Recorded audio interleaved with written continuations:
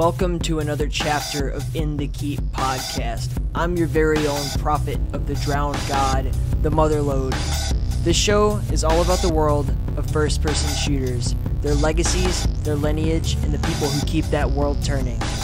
It is the will of the drowned god Cathala that our communities band together to frag and jib one another into oblivion for all eternity. At long last, the Unholy Trinity of retro FPS is complete. We've had the Father, we've had the Scuba Diver, and now I bring you the Arbiter himself, Mr. Dave Oshry. If you're not familiar with him, which I pity you, but if you are not familiar with Dave Oshry, he is the CEO of New Blood. He's senior director over at Rocketwerkz. He's responsible for producing some of the most amazing games that have come out in the last several years, starting with Rise of the Triad remake and then moving all the way up till now where we have Dusk, we have Medieval, we've got Maximum Action, we've got Gloomwood, the whole deal. We're going to get into every bit of it. Faith, I could just go on forever, but the point is, Dave is an amazing guest. I was very just kind of blown away by his energy that he brought to the interview. And this personally is one of those that just really meant a lot to me because he's someone that I've been trying to get on forever since the incarnation of this podcast. So I hope you enjoy it. We're going to play Dave in with some awesome dark ambient music made by our friend Igrax Simon, someone who I know really, really loves what Dave does. Just a huge New Blood fan in general and an amazing musician who's always been a friend of the show. So let that play, and when it's over, we'll be in the heat with Mr. Dave Oshry.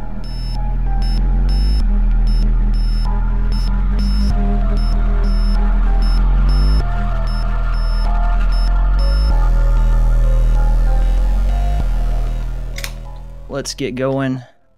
Dave Oshry, you are finally on the podcast. It has been a long time coming. Yeah, a little bit, long time. I wasn't ducking you, I swear. Maybe a little bit. Yeah, it's become a meme that I was like, I think he's just trolling me, dude. I'm a hard guy. I'm a hard guy to pin down. I've told that to people. Like, I don't think there's been an episode of the show where we haven't talked about fucking Dave Oshry, like so hard to get a hold of. And it's cool, dude. I get it. You're a fucking busy man. And we're going to talk a lot about that throughout this interview. Yeah, I'm here, though. I'm here. You've got me for now. Yeah. So the Arbiter's here, folks. And the first thing I want to do is kind of get into a little bit about how you interact with fans and patrons and everything. Because as hard as you are to get a hold of in a business sense, you are not hard to find. You do a great job of interacting with the people who patronize the companies that you work with. So what's kind of your philosophy on that stuff? I don't care about anyone kind of as much as I do about our customers. Like, if somebody's willing, I've got this thing where I always say, if someone's willing to pay money for something that you made, you owe those people everything, right? You're nothing without them. So I will bend over backwards and go out of our way for our consumers as much as I can, right? And it's just like, that's why you exist. Plus, it's just a lot of fun. I love interacting like with people. That's what the point of social media is, right? To be social. Some people like just putting shit out there and don't like talking to people. I like talking to people, so that's why I use Twitter a lot. That's why we're super active on the forums. But it's just, in this day and age, you don't just get to put out a game and be like, oh, I hope here it goes, fucking hope you like it or whatever. It's like, you gotta, if you want to build a community and build better games, you gotta do it with the people that play your games.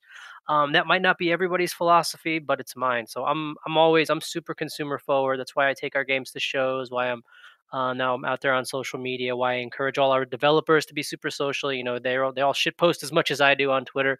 We love to do giveaways and events and have fun and grow the Discord and community game nights and stuff like that. I just feel like that's the only way to be, especially in the indie scene. Because like I wouldn't, and we've got a great, and we're reaping the rewards, right? Our sales are good, our reviews are super good, people like us. And I wouldn't trade that for anything. I would not trade the relationship we have with our players for for awards or more money or whatever. Like, we're good. I like the way we're doing stuff. Other people might not want to do it that way, but that's the way I want to do it. It's kind of the philosophy at New Blood. We love you and we hate money. So I think we're gonna keep doing it that way, at least until we sell out. We get like a big deal from Epic and we just sell out and say fuck you and peace. I think you've just done an excellent job of kind of making your customers feel like part of like the New Blood family. Like you've made this brand that people really feel attached to in a lot of ways. Like I know plenty of people who are just New Blood dorks. They just follow everything you do and play every game that you publish. And that's a point that I'll have to make at some point is that when you guys put out a game, when we see New Blood on it, we go buy it. Like that's just it. Like we know it's good. We know it comes from people who care. Yeah, and that's been a thing. Like we've kind of gotten crazy with the quality of our games to the point where we set such really high expectations, with our games all being like 85 plus, critical rated, 95 plus, user reviews. It's gotten to the point where like shit, we won't put something out like even demos, even like free demos, we won't put out until they're like so polished. Like the Gloomwood demo, like we could sell that thing for 20 bucks and nobody would probably care, but just we're not gonna do that. We're gonna just polish the shit out of the demo. And then, the thing that we learned with Dusk was just if you build a game, there's and this thing I like to say to other indies and other developers is in the year 2020 there's no excuse to put out a game and be surprised by the reception, right? There are so many avenues for you to test your game, to get feedback on your game, whether it's early access or demos or community. uh by the time your game comes out, if you're surprised by anything, if you're all of a sudden finding performance issues and bugs or like features that people just fucking hate, then you didn't do enough testing. Like you didn't get your game out there enough. You developed it in a vacuum. Like you should not be surprised by the time your game comes out. Um, and so the way that since it worked so well with Dusk and then it worked really well for Medieval, it's been working really well for Maximum Action. Obviously, there's faith in that whole fan base. It's going to be start working well for Ultra Kill. I think it's not a secret anymore that I've been working with Hakuda on that. He's been on the podcast before. I listened to that episode. He had a lot of nice things to say. And now Gloomwood, obviously, which is it's not just fast, fast, shooty, shooty, boom, boom. It's very slow. It's very methodical. There's a lot more to test because of the different avenues you can go about encounters in that game. It's got that very Thief, Deus Ex, System Shock, Resident Evil vibe. Um, but yeah, we've really set up kind of this like this new blood like seal of approval. Remember like the old Nintendo seal of approval, Yeah. and I love the fact that I've seen a lot of comments like that where it's like, especially with Maximum Action, people were like, "Oh, this game's in early access. Should I get it?" And then the comments are like, "Oh, it's New Blood's working on it now. I know it's going to be good." And that means more to me than anything. The fact that like our logo and our brand is associated with the fact that this game will be good is you can't buy that. You can't fake that. The fact that people see an early access game, but they see our name attached to it, they're like, I don't usually buy early access games, but because New Blood's working on it, I know it'll get finished and I know it'll be fucking great. And like it's set a really high bar for us. But I mean, that's the kind of brand you can't buy. That's the kind of shit you can't fake. It just comes from us testing and playing and testing and iterating with our community and with our players and just making games that we to the best that we can be. I mean, I think sometimes we're a little, we're a little crazy. We're a little hard on ourselves. We'll get like one negative review out of like 10,000, and we'll be like, "Oh, what did we do wrong?" Um, but I like that, and I want to keep doing that. I just can't believe like kind of the work ethic that I see come out of you, especially when it comes to building brands. And it seems like you've been doing this for years and not just in the gaming industry, but to kick off kind of like your game industry career, it looks like Interceptor Entertainment and the Apogee throwback stuff and then Rise of the Triad. So the story I got from Fred was that you had some money and you're like, hey, I want to invest in this Rise of the Triad project. And how did that kind of come about for you? So before any of that, I was a writer, right? I Right. was a video game writer. I used to write for Kotaku, PC Gamer, Joystick when they were still around, VG 24/7, you name it. I was like a blogger, and then I was like a pretty good video game writer. I never say journalist because I never went to fucking journalism school or anything. I was selling used cars and then blogging about games for fun while I was playing World of Warcraft. This was like 2007, 2008. And one of the games that I had covered for I forget what website was Fred's Duke 3D Reloaded. Mhm. Project that never got made. Basically, Fred was trying to remake Duke 3D in Unreal Engine, UDK at the time, back before Unreal Engine 4 was free, and you had to, use UDK and pay if you wanted to use Unreal 3. But that's a whole nother fucking. Um, and like I had covered it, and I like blogged about it, and I was like, "Hey, this looks pretty cool." It had gotten a lot of coverage, and then I was one of the people who was like interested in it. I think he had like a like you could donate and stuff, and I donated like some money, like a couple $100 or something, and I was like, "Dude, this looks awesome. Let me know." sending me wallpapers and stuff. I just wanted to be involved, right? I was a Duke fan. I thought it looked really cool. Um, and then when I was getting out of I was looking to get done writing about games because it was like, whatever at that point. It was never going to get better than 2011 writing about games, right? I was one of the first people in the world to play Skyrim. I got to try, VR with fucking John Carmack and Palmer Luckey and shit back when it was like, goggles and duct tape. And I think just writing about games has become less and less fun since then. But I was looking to get out, and I had a marketing background, and I was still like doing stuff, living in New York. Um, and Fred got in touch, um, because I don't even remember why the fuck he got in touch. I had given him like, I don't know, like literally like $100. I don't know where he got the idea that I could be like an investor and marketing guy for his upcoming project, but he got in touch with me. I guess because he knew I had like an audience from being a writer. Um, and he was like, "Hey, would you like to talk to this legendary publisher? We've got a game that we're going to be working on." And I was like, "Sure." Who the hell is he talking about? It turns out to be Apogee, not old Apogee, new Apogee, Terry from Apogee. The 2000 Terry broke off a branch of Apogee from Scott and George in like 2009 because he wanted to use like the old logo and the old name and some IPs, right? And they had the rights to some stuff. So 3D Realms was still 3D Realms. Then Terry branched it off into like Apogee Software LLC or something. Um, and I got on the phone and they pitched me. They wanted to do Duke Nukem, right? They wanted to do. Terry still had the rights to like a couple of spin-off games, and that whole thing went, ended up being a giant lawsuit with Randy and all that stuff. That's a whole nother story. But they were like, "Hey, we want to do this. We want to basically." I think they basically wanted to do Duke Reloaded, but they had to call it something else and do some stuff. And they wanted like a bunch of money and stuff like that. Would you be interested? I was like, I don't got that kind of money. I was like, but like it sounds cool. But I was like, I really don't. This was like right after Duke Forever had come out, and I was like, I really don't want anything to do with Duke Nukem. But like, good luck to you guys. That sounds cool. I hope you get that game made, right? Because I was a fan of the Duke Reloaded project. And just as I was about to get off the phone, I was like, "Do you guys still have the rights to Rise of the Triad?" And Terry was like, "Yeah." And I was like, "Can we fucking make that game?" And Fred was like, "Yeah, I love Rise of the Triad." And I was like, let's do that." And he was like, "Yeah, we could probably do that like way cheaper." It turned out to not be cheap at all. But like I was like, "Shit, fuck it, I'm in. Let's." And that's how we got the ball rolling. And next thing you know, Fred was building a team. I was trying to raise some money. Terry was like getting us in touch with Steam, and uh, I don't know, 2 3 years later, we put out our lovable janky reboot of Rise of the Triad, and also did re-releases of the old Duke games, the Apogee Throwback Pack, and we kickstarted this whole fucking boomer shooter renaissance that has now led us to where we are now. And Big John was born. That's Yeah, Big John was born. Yeah, yeah. Come on, kill me. I'm here. Big John is actually, speaking of Fred. So people think Big John is just me doing an Arnold in Predator impression, which it mostly is. But it's actually me doing an impression of Fred doing an impression of Arnold in Predator, because Frederick is a huge Arnold fan, and there was like a big meme during Rise of the Triad development how much he loves Arnold and everything Arnold and all. He's like the biggest Terminator fucking fan in the world.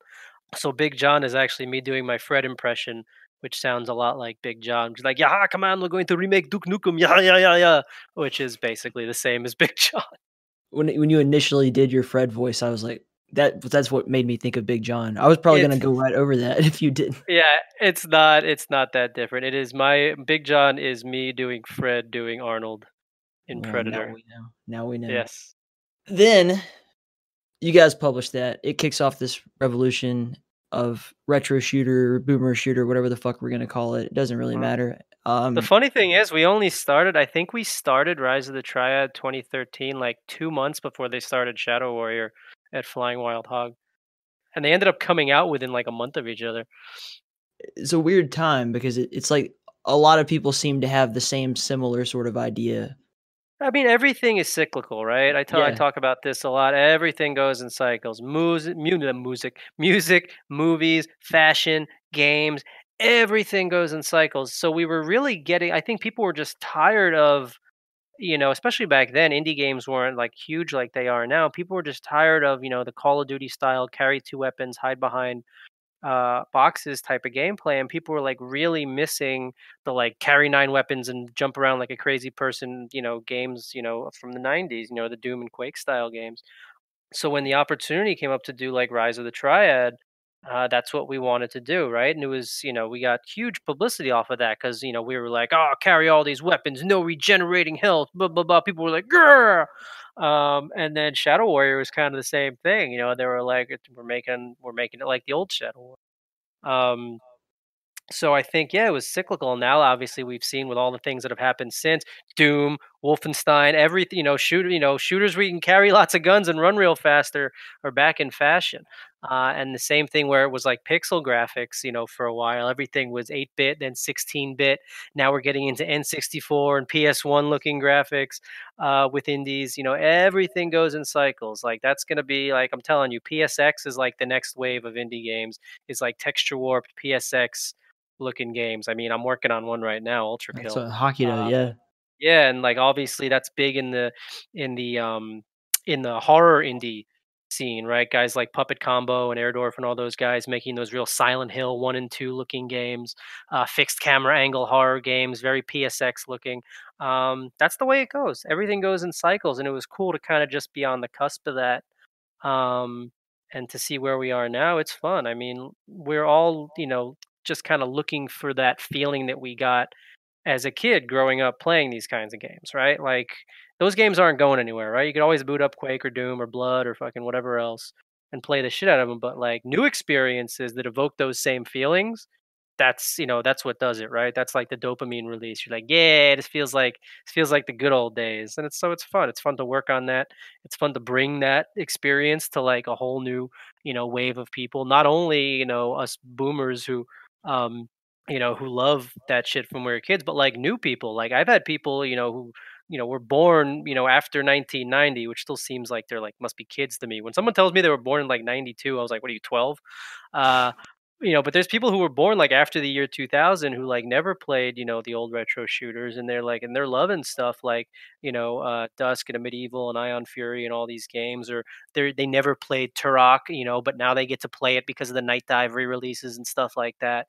So there's also this whole new wave of kids, and not just kids, but obviously adults, who are appreciating this style of shooter. Whereas before it was just, stuff like, Call of Duty or super scripted stuff or super slow stuff. And there's room for all that shit too. Like I love me a good Metro Exodus type of game. But like I think there's really been an appreciation for what made all these retro shooters great. And without that, we wouldn't have this podcast. Oh, it's what it really comes down to for me is that, yeah, I'm one of those 24-year-old kids who fucking loves this shit. Like, just fell Mm, in completely in love with the genre. And it's partially, yeah, it's like a gimmicky thing. It's like, it's the popular in vogue deal right now, but for years and years it wasn't, and people were still mm. doing, people were still making amazing Doom content, still Oh yeah, talking I mean about, that never went yeah, away, man. The Doom community has been, oh man, it's never gone away, and I'd say it's stronger than ever. The wads and stuff that are coming out. for sure. And the availability of technology, the spread of skills, and the ability to communicate between people, that to really just take it to another level. And that's what they've done. But anything, the whole genre itself, it really fundamentally hits marks that I think people just gravitate towards on an equality basis, not just Mm, on a whatever, is in style basis. Because the reality is in style as this feels right now, and as profitable as it has been, for you, it's mm. still not the most famous thing in the world. So Oh yeah, it's super niche. It's like, yeah, sure, profitable, but like profitable enough to work on the next game, right? We're not making like millions. We're not selling millions of copies. Like we're doing good, and the games are like super well received, great communities and stuff. But like we're not doing Stardew Valley numbers over here. It's still pretty niche. You got games like Dusk and Ion Fury, which are pretty niche, and then like a Medieval, which is like a niche within a niche because it's fantasy with mhm. axes and swords instead of guns. I always tell Leon, I'm like, if you want to sell more copies of a Medieval, just put some fucking shotguns in it, and it'll sell a lot more copies. But like, yeah, it's niche, but it's fun. And the thing that I like about them is like they're all good. There's so many. It's a, like we live in an embarrassment of riches of fucking good games. There's so Yeah. many good games, and especially within this scene that we're in, with the retro shooters and stuff. There's the stuff for the purists. There's the stuff for the new school people. There's stuff now like Ultra Kill that's mixing, style shooters like Devil May Cry, with retro shooters. There's stuff like Proteus, which looks like fucking Doom 2016, but has a built-in level editor. There's stuff that's going to work on Switch. There's stuff that's going to work on Xbox. There's everything. People are remaking everything. We got Black Mesa now. It's we there is no shortage of awesome retro shooter stuff, and it's all good. That's the best part about it. Like, there's not a lot of garbage.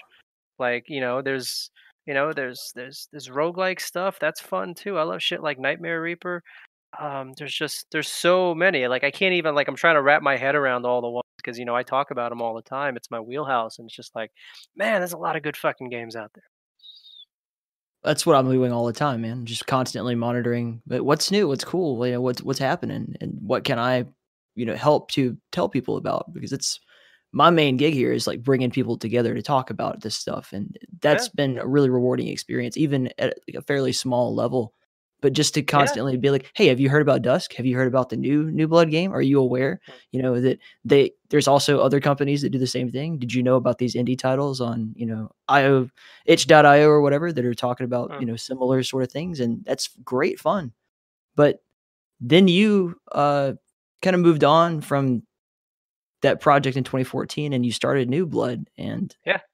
so what was kind of your initial idea? Like you got a taste for the industry there. Like I kind of Yeah, like so this, like, turning them well, over, pimping them out. After Triad, we all like fucking hated each other. That game was a mess, man. Like, God, I can't believe we even shipped the thing. It was such a mess. After that, like, me and Fred and Terry and any of those guys like barely wanted to talk to each other. Like, we're friends now and stuff, but after that, it was just like, fuck you, fuck you, fuck you. We'd fight about money and shit all the time, so whatever. But like, I don't know what I want to do. They were gonna go off to work on Fred wanted me because they were doing the Duke thing, right, which ended up being bombshell because of the lawsuit. And Fred wanted me to be the marketing guy on that, and I was like, "Nah, I'm gonna go do something else." Um, and me and my buddy Aaron and Craig, who you might know as the Craigasm guy face, the face. We started because we had a community called HBG back in the day, Hot Blooded Gaming, with our buddy Christian, who's still at New Blood, and we're like, let's just start our own fucking game company. And we were like, sure, what do we want to do? I was like, I want to. VR was hot at the time, and I had access to that stuff. I was like, let's make a VR game. I was like, cool. So we got a bunch of VR shit. And I was like, what do you want to do? I was like, I want to punch people in the face. I want to punch the shit out of people. So we started working on a boxing game, which we never released. It was called Haymaker. It was basically Punch Out in VR, like super cartoony, like Punch Out, like super Punch Out looking VR game, and it was going places. We had met with Oculus and Valve in like 2014 at Steam Dev Days, and Palmer Luckey played it, and Nate played it, and a bunch of guys from Valve played it, and they were super into it. They're like, if you can get this to a demo stage, we could probably have this at GDC. This was GDC 2014, where the only other thing they had back then was Eve Valkyrie. That's Mhm. how like early to the VR game we almost were, right? We were like almost like like we were there, like we were on the cusp, we were on like the cutting edge. We almost had a fucking game at the Oculus booth at GDC 2014. That's how early to VR we were. Um, and then it just kind of fell to shit. Craig quit. Um, and so there went our programmer. And then we were just like, well, fuck, now what do we do? We tried to get a bunch of other small projects started, but without like a core programmer, and like nothing really happened. And I was working at Gunner at the time, the glasses company, so New Blood Mhm. was kind of like a side hustle. Aaron was trying to do shit, while I was like working on it on the side. We had some, people come and go, 3D artists and stuff. We tried to keep Haymaker going, but we just, without the guy who was programming it, it was never going to happen. The demo is still around somewhere on a hard drive. But so that whole VR thing just kind of went away. And then this is like what, like 2015, 2016. Yeah, it's like 2015. And we were trying to make like a top-down shmup shooter based on my friend's book, Air Force Gator. Dan Reichert, who used to be a Giant Bomb, you know everybody knows Dan, wrote a really stupid book in a sequel called Air Force Gator, and he's like, "Dude, you should make a game based on this." And I was like, "That sounds amazing. That's the dumbest thing I've ever heard. I would love to make a game called." If you've never read Air Force Gator, it's really stupid. It's about an alligator who's in the Air Force. His like dad fought in World War II, and he saves the world in the Gator plane. It's fucking so dumb. Um, so we were trying to prototype it, and like we couldn't get it. We were trying different art styles like tilt shift and shit. This was so early days. We were trying in UDK. Like none of us knew what we were doing back then, but we were learning, right? We were prototyping. We were just trying to start our own games up. And I ended up finding on Reddit of all places, like pixel art, this dude who had a Kickstarter. He had a really awesome style, and he had a Kickstarter going for a game called Super Galaxy Squadron.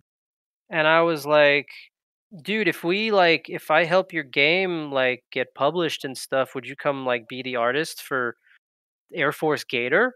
And he was like, yeah, sure. So, and that's how New Blood picked up Super Galaxy Squadron. We ended up getting, it got funded on Kickstarter. He wanted like $200 on Kickstarter. It got like 5,000 or whatever.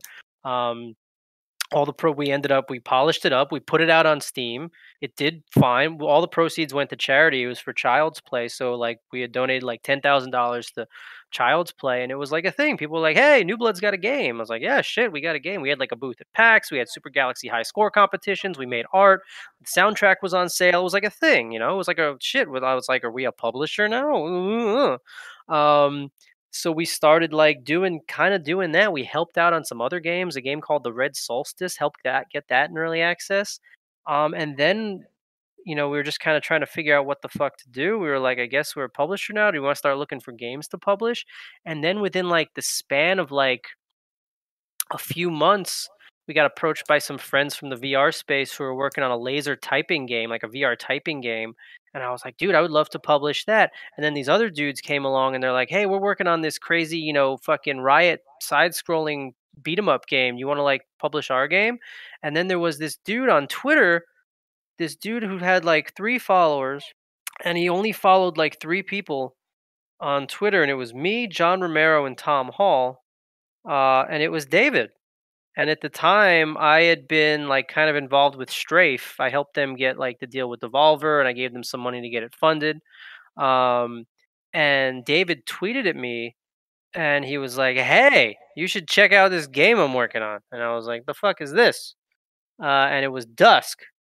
And it was, yeah, I was like, "Do you have a build of this? The screenshots look cool." And it was a one-room demo. And I think I've since uploaded that one-room demo. It was like you could jump around and shoot some stuff and like turn on the faucets and open the garbage can. And I was like, "This is amazing." All the all the movement was there, the feeling was there, the atmosphere was there. And this was just like a demo with like 2 rooms you could jump around in. But it was basically still the way Dusk feels now. And I was like, I need to work with this guy. Aaron, my buddy who I started New Blood with, who works down here in New Zealand with me now, he's from here. He was like, back then, before I was the arbiter of taste for all these games, I was like, dude, before I knew what I knew, I was like, I had to ask, I was like, dude, I think this is really good. Is this as good as I think it is? And Aaron's like, you need to get this boy a contract. So I talked to David and I was like, dude, I would love to work with you on this. And David did not believe me. He was like, I don't know. My brother got involved with some like weird Russian publishers and they screwed him out of stuff. They said they were going to put his game on Steam and then took all the money. I was like, okay, that's not me. But like, what do I need to do? And he made me write him like this whole fucking letter to prove that like I wasn't going to screw him and I really wanted to work with him on his game. And he was like, okay. And next thing you know, we had a contract in place to publish Dusk and Tonight We Riot and Laser Type, and we came out with a trailer for all 3 of those games at PAX West 2016, and we're like, yo, we're New Blood, we're an indie publisher now, right? We were up there next to fucking, had a booth next to like, Devolver and Raw Fury and shit like that. We're like, we're one of these guys. Fast forward a few years, Dusk is the only one of those 3 games that exists. And it came out and we're no really longer a publisher, we kind of do our own stuff. But at the time, that's kind of how we were figuring our shit out. And after Dusk, we were in Dusk development, and 2 of the dudes I had worked on Rise of the Triad with, Leon and Simon, came to me and they're like, hey, we're working on a retro shooter thing too. Do you want to check it out?" And I was like, "Sure." And I booted it up, and the first fucking thing I was in the gateway of a medieval with the axe standing there. And I just looked around and I was like, "This is the most beautiful thing I've ever fucking seen in my life." I was like, "What is this art style? This is ridiculous. This is awesome. What is this axe? This is the coolest fucking shit I've ever seen." The gameplay was ass at the time. Like the movement and the Yeah. in the shooting it felt like shit. But like visually it was like awesome. It was super early days. And as Leon said, I was like, "Listen, I'm interested, but like you've got to really tighten it up and prove to me that you can make it feel as good as it looks, and then I'll totally be in on publishing this and working with you on it." And they did, and we signed up with a medieval. Next thing you know, we had Dusk and a medieval going. We had Super Galaxy Squadron going. We're like a little indie publisher developer thing come 2016, 2017. We're growing a community. We started the New Blood Discord. We started growing a community based around Dusk. And the reveal of Dusk blew the fuck up. It was on everything. It was on like CNET and stuff. Like it was on like websites that like you wouldn't normally see this kind of stuff on, right? Um, which was wild. And I was like, "Oh shit! Like we've got a thing. This could be a hit." And next thing you know, we've got a medieval going on. We've got Dusk going on, and it just and but I was like, "How do we handle these games? Like, how do we QA these games?" And these guys, like once again, guys, I had forum mods that I had worked with on Rise of the Triad. This kid Cam, who you might know as Unmutual. Um, he's like, "Hey man, like we could, me and my buddy Scott and some of these other, we could be like your QA team and help you with these games if you like bring us into the company and turn it into a real company and pay us and shit." And I was like, "Sure, that could work." So next thing you know, we've got our own QA team and dev support. Scott, 500 points. Turns out like he's a good programmer, and he ended up being the guy who made Dusk World, as well as the lead dev support for Dusk. It was like if David had a problem with stuff, Scott would work on it with him. Next thing you know, it wasn't just David making the game anymore. It was David with dev support and a QA team, and me as a producer, and Andrew doing the music. Obviously, Andrew who worked on Rise of the Triad with us as well. Um, like me and Fred always say, if it wasn't for Rise of the Triad, none of these games would fucking exist. Like, Ion Fury, a Medieval, Dusk, Wrath, none of these games would fucking exist if we didn't do our janky, lovable Rise of the Triad reboot in 2013, which is pretty wild. And the next thing you know, New Blood's like a company with like employees and a QA team and dev support and like 3 games coming out. And then they did, and Dusk comes out, and it's a huge fucking hit, followed by a medieval 6 months later, back to back in 6 months. And next thing you know, we're chilling, right? It was like shit. We're a company. We're known for these type of games. Cool. We've got a little community. We're popular on social media. People like our shit. They like our shit posting. They like me. They like David. Leon and Simon are doing well. And then we got guys like Civi and G-Man making videos and being all up our ass for like what's the next thing that they want to cover. Um, and that community was growing too. Like it was funny. Like back in the day, the only guy that covered these games, rest in peace, was Total Biscuit. John used to be the fucking, he could make or break your game. If John covered your game and he liked it, you were set. And that was a big part of Rise of the Triad, the fact that TB liked it. And if he didn't like your game, you were trash, right? And then John died. He got cancer and he died. And then guys like, Civi and G-Man and Icarus kind of picked up the torch for people on YouTube who cover these kinds of games because they're not mainstream, right? PewDiePie and fucking, John, fucking, Markiplier, and Jacksepticeye are not playing boomer shooters, right? They're playing Faith though, which is cool. So it's niche, and so like as we were growing, and stuff like Night Dive and 3D Realms and us like bringing these retro shooters back, YouTubers that cover them were also having a resurgence. Guys like Civi and G-Man and Icarus and psychedelic eyeball, and there's tons, right? But like their channels were growing, our games were growing, our communities were growing, this podcast was happening. So this was all kind of happening at the same time. And then on the AAA side, you had shit like Shadow Warrior, Wolf, the new Wolfenstein games, Doom 2016. Like this whole retro shooter thing was growing all at once from all sides. And we were like right in the middle of it, which was pretty cool. And then so we're just like we're just looking for more fun shit to play. And this game pops up on Steam, and we hear about it thanks to G-Man. Um, and it was this janky ass John Woo Max Payne looking thing called Maximum Action. Mm-hmm. And we're like, we pass around the build in our internal Discord, and we're all like, "Yo, this game fucking broken as shit, but it rules." And we're like, "Who makes this? It's got to be like some Slavs somewhere in a basement, in the middle of nowhere." It turns out to be this 18-year-old Chad from University of San Diego named George, who had Yeah. put the game out, who had made the game by himself and put it out the day before he left for college, not thinking anything of it. He just threw it up on Steam, like, "Hey, it's my game."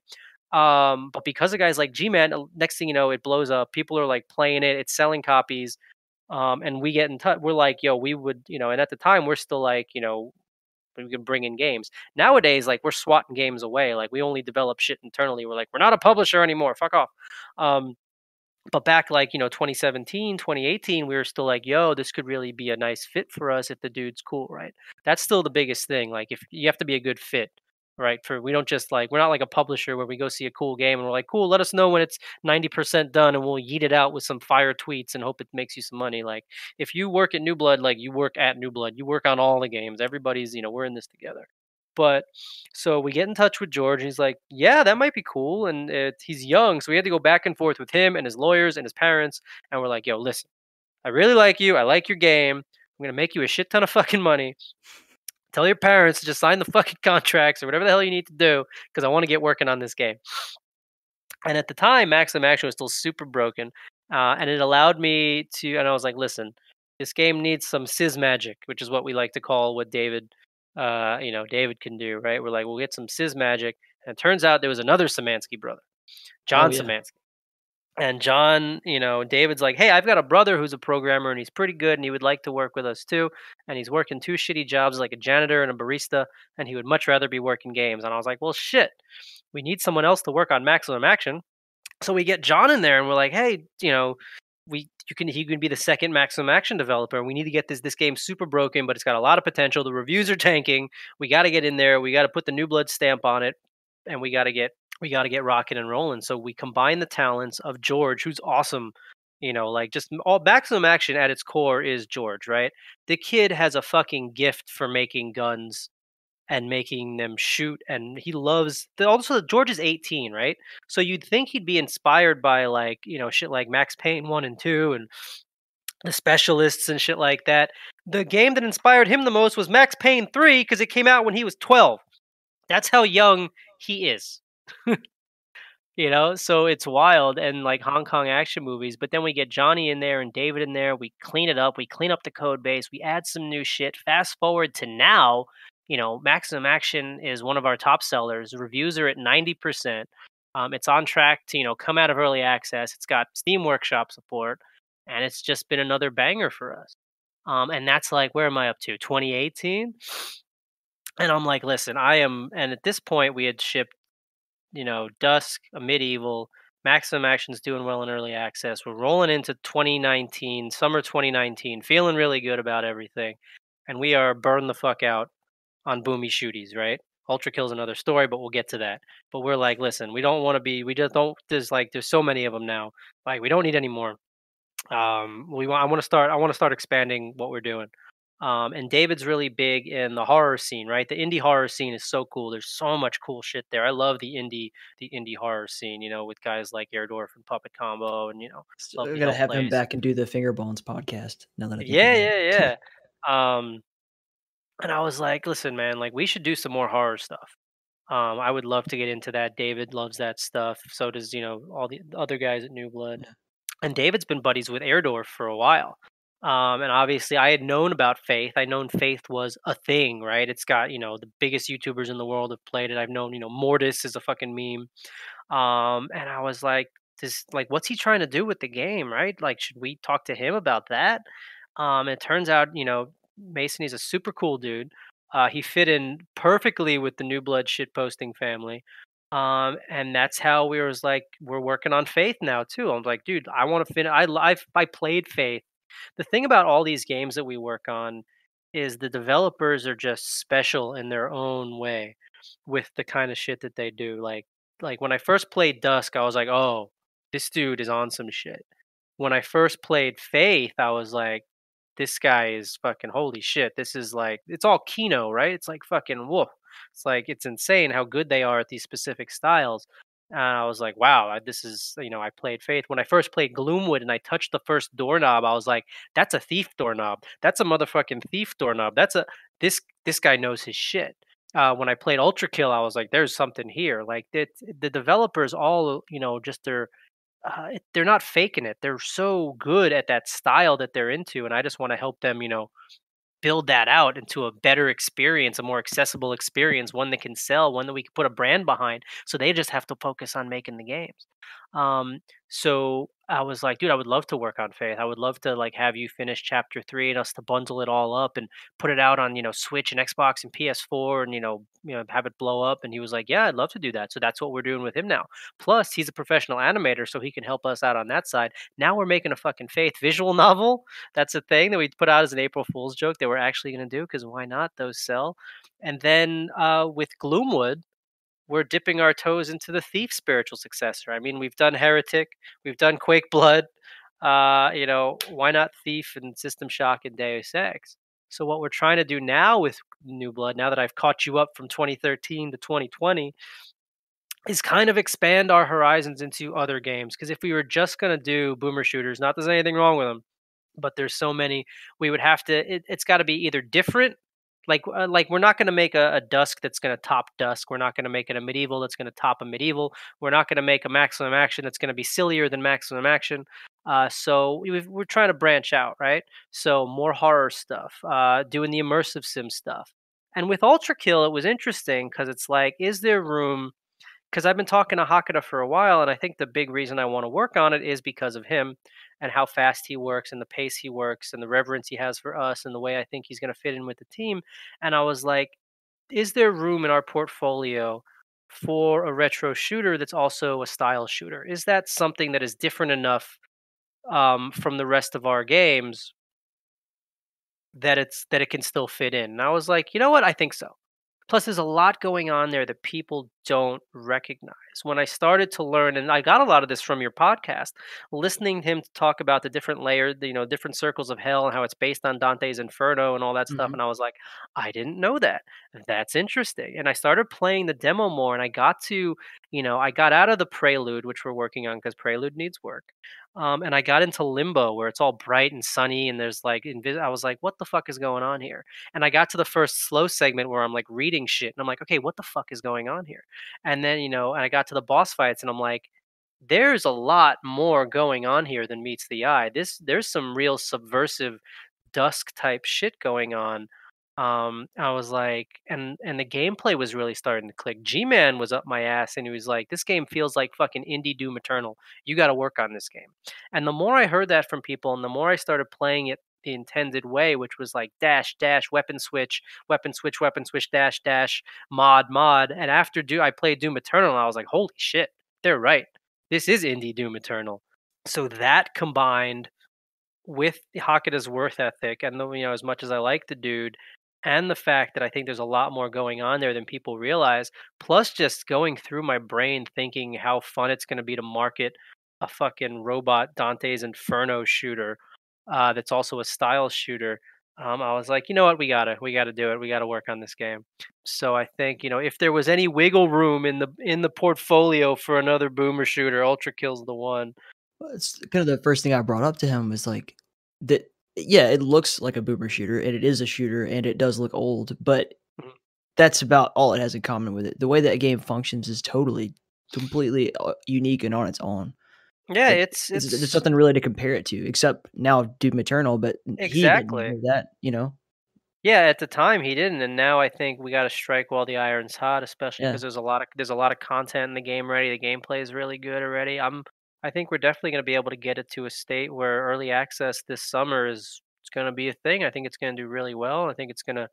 I'm excited to get Hockey to that place where I got David and Leon and Simon and Andrew just like and George and be like, congrats, you've got a hit game now. It's cool. That's my favorite thing I think about what I do is being able to take these talented people because like I can't fucking develop games, right? I'm a producer. I yell at people. I get games made, but I can't. I can't make the sauce. I can only put the sauce in the window of the restaurant and be like, "You like it? The sauce is good sauce. Trust me, it's a good sauce. You want this sauce." Um, So just being able to do that, what I've been able to, do for David or Leon and Simon, or even Andrew, and George.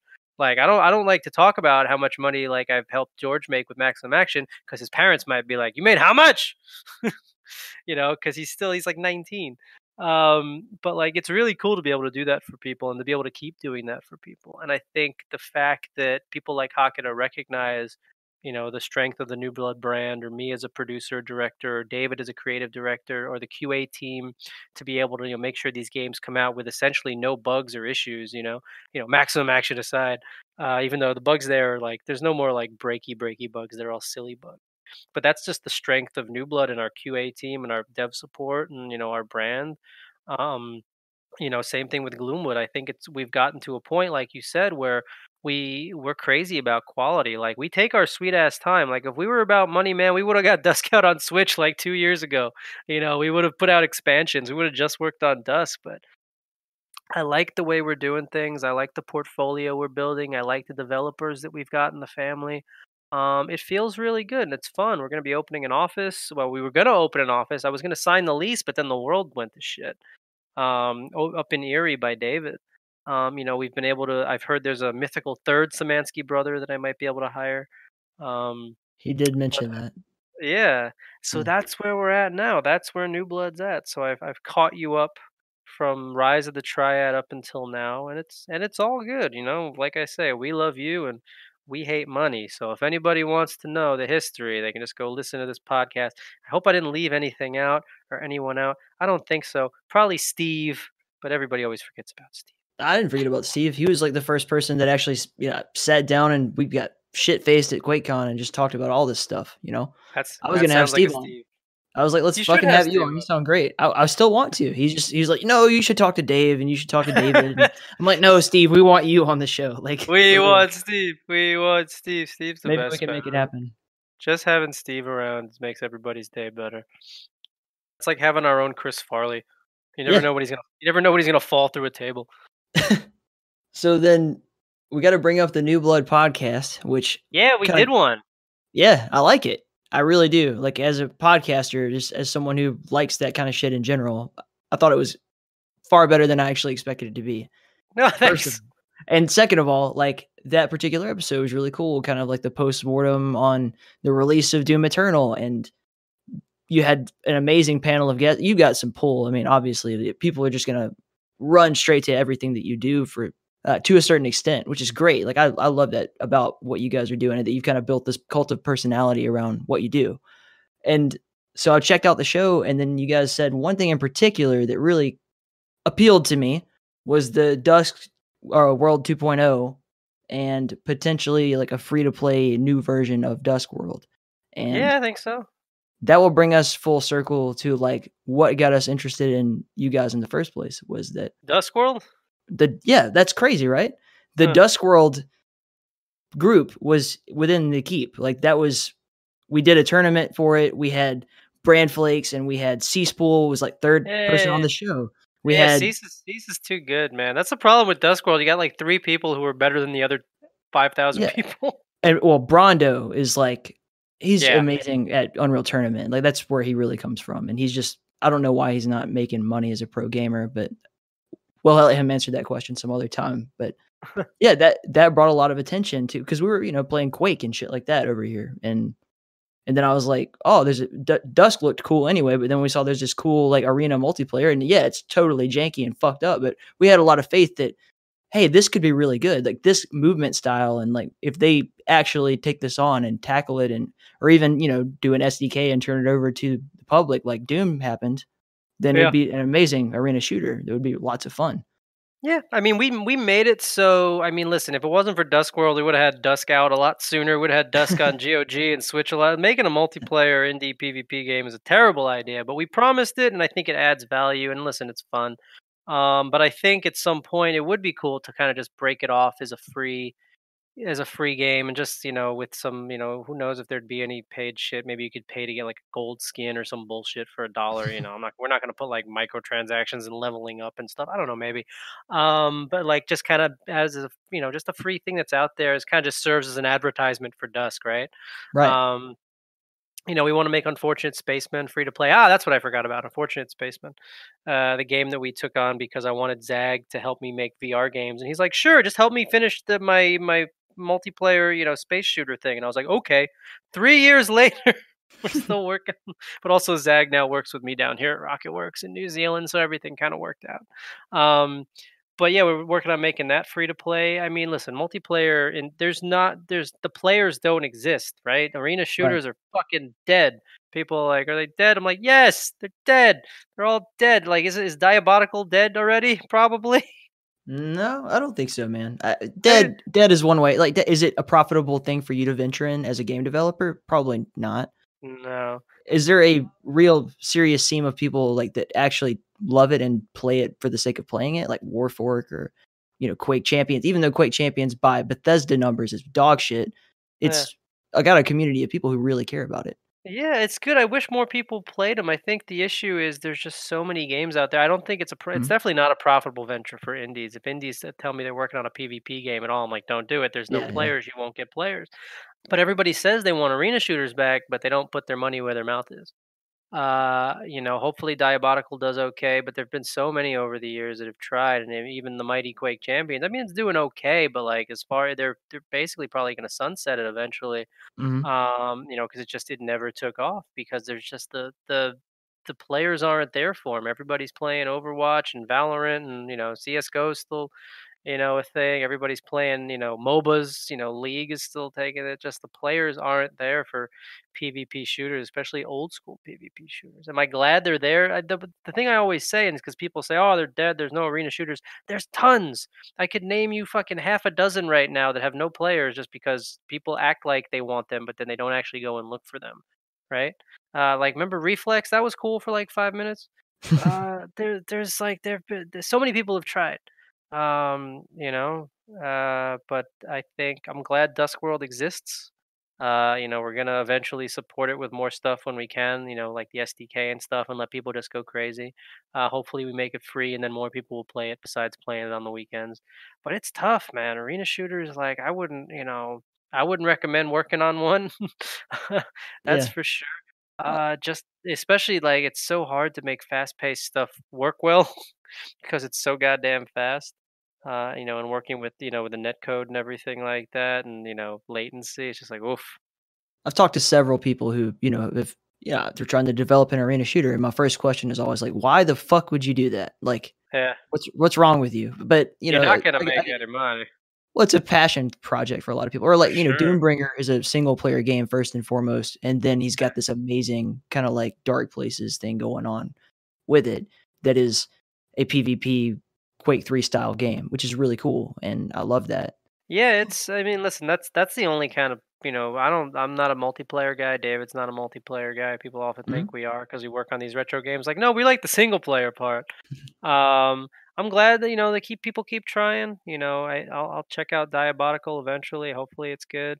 I liked Quake Champs. I thought it needed some help with onboarding and stuff. I think but just I wish more people played them. I wish there was more of a scene around it. Just more of like a zeitgeist. That's what you need. You need people talking about it. Like the way they're talking about Valorant and shit Mhm. like that. You need that conversation to be going. So people go, yeah, maybe I should play. Because I was into Quake Champs for like a couple of months. I was getting my drops every day. Like it did a lot of things right, but it just at the end of the day, it just wasn't there. And now you see with Doom Eternal, obviously they're like we couldn't just do because Doom 2016 multiplayer was a big flopola. Even though I liked it a lot, I like Doom 2016 multiplayer a lot, and I tell people that all the time. But they wanted to change it up, so now they've got battle mode. And Right. I've heard mixed things on that. I haven't been able to connect because I live in New Zealand, and I don't think the Bethesda servers like me very much. You're not the Uh, only one, man. It's yeah, not a New Zealand thing, but yeah. But like, I think changing it up is a good idea. I think just the classic, just free for all formula is not going to hook people like it used to because these games now are built to hook you in and keep you stuck there. It's always about drops and crates and all this mhm. shit. It's not just about jumping around and shooting people anymore because people will do that for a little while. And we see it with Dusk World. They're like, cool. I like that it's a fun multiplayer add-on for Dusk. Like, if you do like Dusk and the movement of Dusk, go try that out against the person. I like that it's there, but I would never put my eggs in that basket, man. It's just I Right. think the world has kind of moved on. And while I think a lot of us look back fondly on that kind of multiplayer gameplay, I don't think it's ever going to reach the heights that it originally did. We're not going to be filling League of Legends style stadiums with Quake players, unfortunately. But like, man, I'll watch fucking Rafa and Evil go at it forever till the end of time playing Quake, man. Those are still man, QuakeCon. I miss like when they would do the finals parties back when they did it, back when they still did, Quake Live instead of Champions, like 3-4 years ago, and it was just every year was Rafa and Evil or Rafa and somebody else. It's always Rafa versus somebody. Rafa should just clone himself, and I would watch Rafa play Rafa. That'd be good. Yeah, left Um, hand versus right but hand. Let's see who yeah, go. but those those were my favorite matches to watch. Quake is still my favorite thing to watch. Like I don't watch esports. I'm not into esports. Go figure. Big surprise. But like man, I'll still always watch those Quake finals. Those were some of the funnest moments of QuakeCon for me, man. That's because that's high skill level FPS gameplay, right? Like I went to the COD champs one year, and like there's so much fucking aim assist. Yeah. And I was like, they did a slow mo replay of like the kill cam, and the crosshair is like a foot to the left of the guy, and it's like bump, bump, bump, bump, and the crowd's like, yeah, and I'm like, he didn't even hit him. What the fuck? And I was like, cool. I guess that's where we're at with FPS gameplay these days. So I miss the skill based stuff, man. That's why I like watching. Like, if I'm gonna watch esports, it's gonna be fighting games, because like, man, you some DBZ fighters and fucking Street Fighter, like that's high skill level stuff. And then Quake and shit and Unreal Tournament, that's high skill level stuff. That's if I'm gonna watch esports, which I don't really. That's what I like. Anyway, we're talking about the New Blood podcast at some point. Were But we? yeah, Is that what yeah, we got? that's where we came How did from. we But get? yeah, How did we get from the New Blood podcast to the death of arena shooters?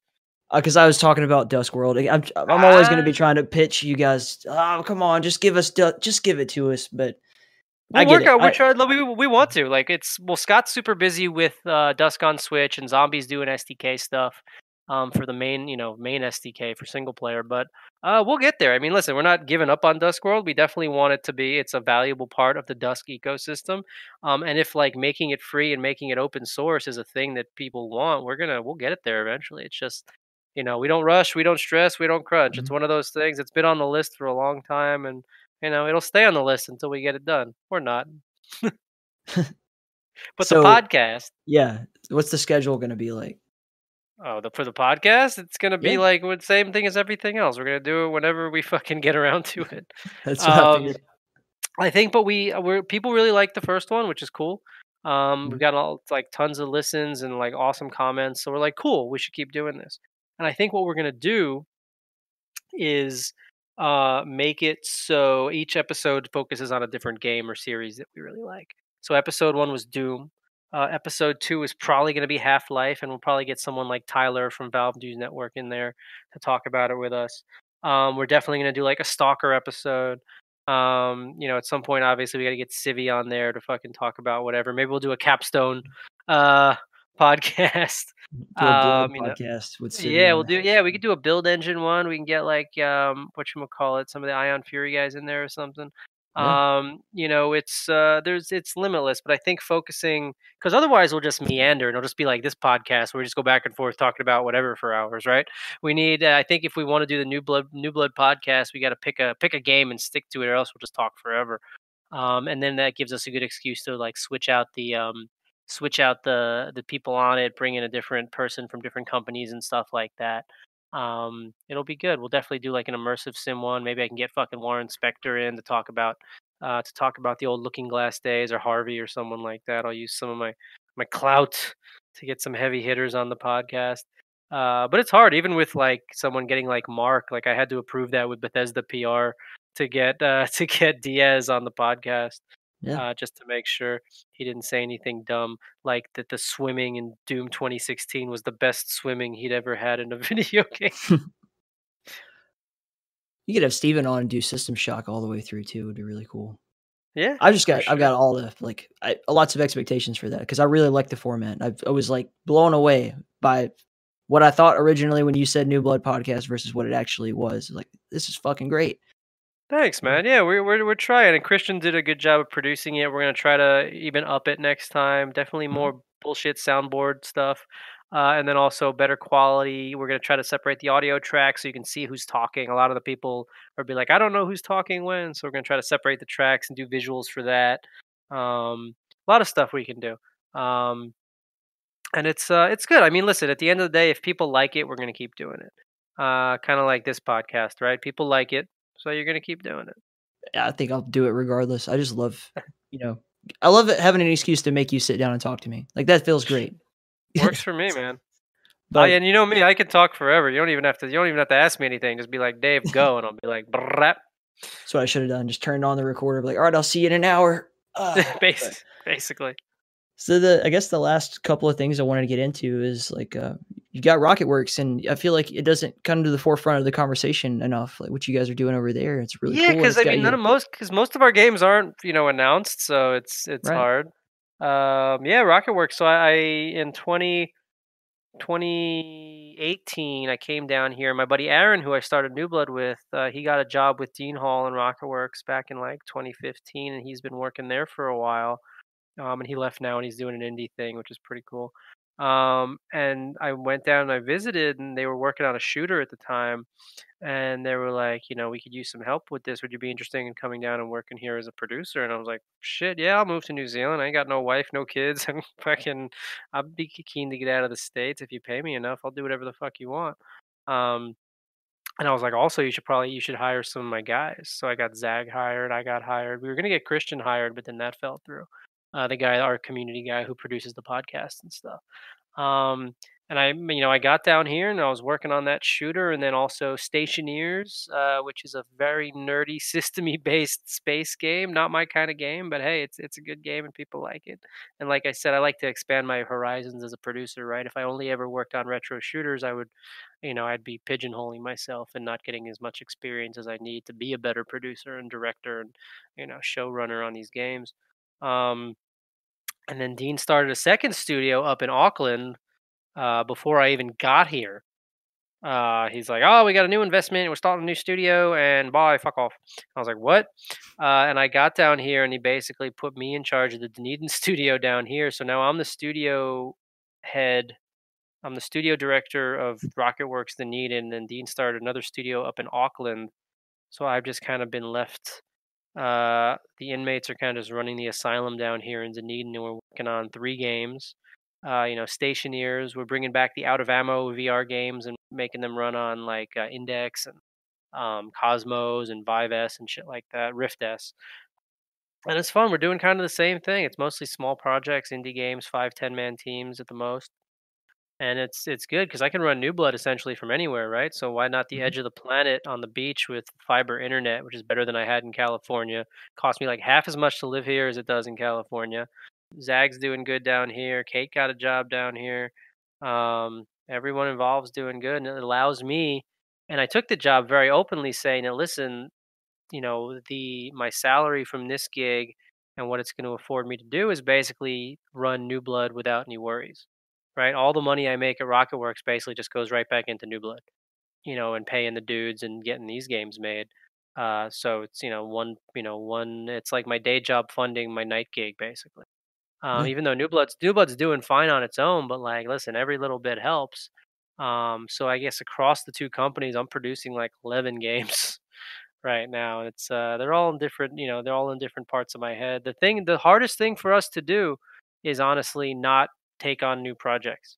The guys every 5 minutes they're like, Dave, please no, no more games. We don't have the manpower for all these fucking games. But I'm like, but it's so cool. I want to work on ULTRAKILL. You guys, Hackett is really nice. It helps that they all like the game too. But it's cool to be in a place where like you've got too much shit to work on, right? Yeah. Um, and that's kind of where I find myself. It's weird, especially with the world where it is. Like I feel very blessed to be down here in New Zealand, working on games where like our way of life hasn't really changed much. We sell digital games, we make video games. We New Blood's been virtual for 5 years. We didn't have an office yet, so we're used. Nothing, literally nothing has changed for us. So we're very fortunate in that way. So like during this thing, what we've really been trying to do is just kind of grow our community, give shit away, be just kind of grow what we've already got doing. You know, work on stuff, get updates out for our games, do some game jams, do some fun shit, and kind of just like you know, ride this thing out, but keep the philosophy going. You know, we love you, and we so you know, if the world's kind of going to shit, the New Blood family, we're here for you, man. Discord.gg/newblood. I just made a new website, coomhub.com. That'll take you to our Steam page. We hate .money, waste .money. I counted the other day. I've got 58 joke URLs for our stupid bullshit. It's been It's an very excellent dumb. marketing tactic, though. Like, it I really guess, does. yeah, Like, the not Fortnite.com one really did pretty well when I was launching Dusk, and people were like, "Oh, you're a genius." I'm like, I literally just thought that up while I was taking a shit. I was like, I wonder if that's taken. The fuckg2a.com is one of my favorites. And for the podcast we made, just listen to .us and please don't hate .us. That one's good. And then newblood.show. But it's been good, man. Like we started the pod, like we finally started the podcast. We're finally doing some game jams. We got some long-awaited updates out for Medieval and Maximum Action and Dusk. The Dusk SDK and the mods are super. The levels that people have been making for the Dusk SDK are awesome, man. Some of these levels, I'm like, damn, David, this is what Dusk would be like if you were good. And it's been fun. You know, it's fun to. I'm glad we're at where we're at with our community and with our brand and with the games and with my developers. Like, can't complain. You know, we're very fortunate, and I'm trying to spread that around as best that we can. yeah. Well, I'm a huge fan of you as a person and of your company and everything. Like, you're Thanks, man. an inspiration and a hero. I love it. Wouldn't go that far, but I'll take the compliment, man. Dave, thank you very much for being on the show. I really appreciate it. Yeah, man. Thanks for having me. Sorry it took me so long. Yeah. You know, hopefully next time, if there is a next time, you'll be able to get in touch with me sooner. But as always, feel free to reach out, talk to any of my devs. I mean, if you want to talk about Gloomwood or whatever, get Dylan on. If you want to talk about Duskworld, you can get Scott on. We could do a Duskworld one, and by all means, get Steve on the podcast. Everybody needs a little Steve in their life. We will. All right. Thank you, man. Thanks for having me, man. All right, big thank you, of course, to Dave Oshry for coming on the show with his busy schedule and finally making it happen for us. That was amazing. Also want to say thank you to all of the Dusk and Dusk World community. You guys know who you are, and you know that you are dear to my heart. Thank you to everyone who supports The Keep. You know who you are. Hit us up on inthekeep.com to find ways to support if you would like to. But otherwise, just hang in there and stay in The Keep.